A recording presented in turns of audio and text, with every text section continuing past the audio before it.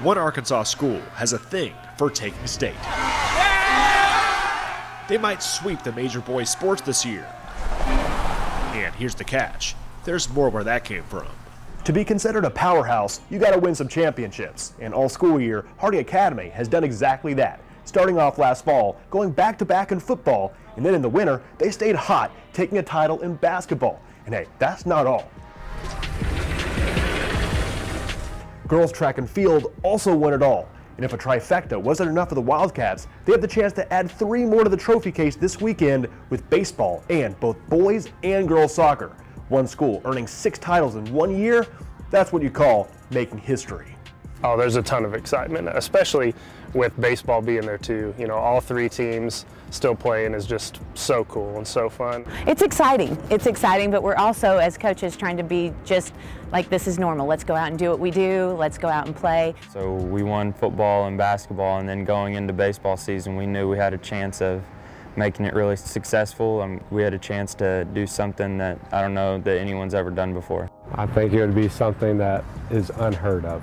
It's incredible to even have the opportunity to win 3 in a year, much less 4 or 5 in a year.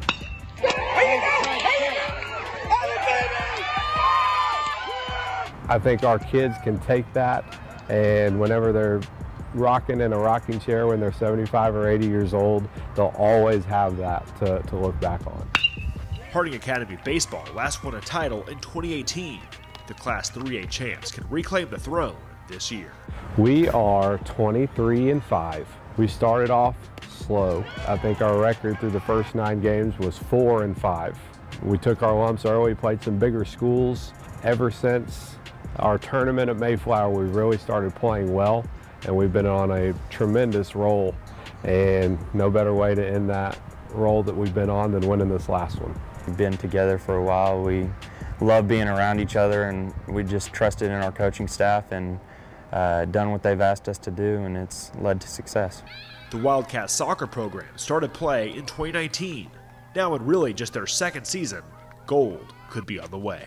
I see just a different spirit. You know, they're teammates, they're not individuals, they play as a team, and they're just good kids. You know, we've been working for 3 years now at building this program into something that we can continue for generations, hopefully, and I think this gives us a great start. The student body is really important, and one thing that's special about our school is the elementary is so involved, and the junior high.